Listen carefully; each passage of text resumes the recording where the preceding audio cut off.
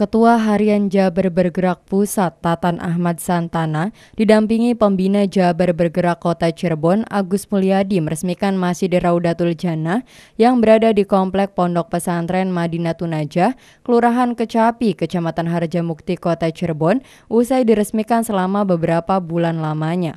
Sejak berdiri pada 1999, masjid dengan luas 350 meter persegi tersebut belum pernah direnovasi.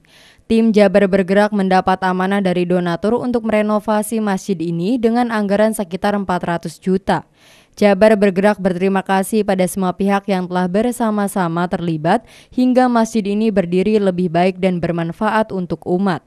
Pembina Jabar Bergerak Kota Cirebon menyebut Jabar Bergerak telah banyak memberikan bantuan kepada masyarakat Kota Cirebon di berbagai bidang, baik sosial, keagamaan, kemanusiaan, dan masih banyak lagi.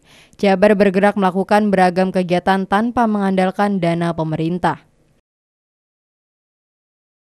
Alhamdulillah hari ini sudah diresmikan renovasi Masjid Roudlatul Jannah di Komplek Pondok Pesantren Madinatul Najah, dan ini adalah hasil kolaborasi teman-teman Jabar Bergerak Kota Cirebon dengan sejumlah pihak yang punya niat baik, punya ikhtiar baik untuk menghadirkan kebaikan. Tentu apa yang dilakukan oleh Jabar Bergerak Kota Cirebon ini adalah Alhamdulillah tadi sudah secara resmi dimulai operasional hasil renovasi Masjid Roudlatul Jannah di Komplek Pondok Pesantren Madinatul Najah. Dan ini berkat kolaborasi semua pihak yang dikoordinator oleh Jabar Bergerak dengan seluruh donatur yang berpartisipasi.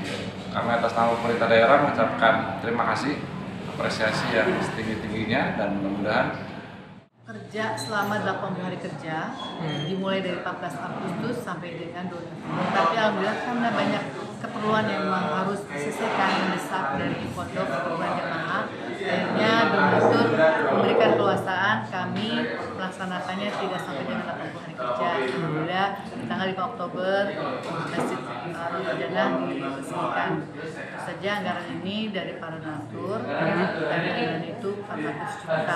400 juta. Sementara masjid yang mulai direnovasi pada 1 Agustus 2023 dan diresmikan Oktober ini dapat bermanfaat tidak hanya untuk pondok pesantren tapi juga untuk masyarakat sekitar. Wahyu Bisana, RCTV, Cirebon.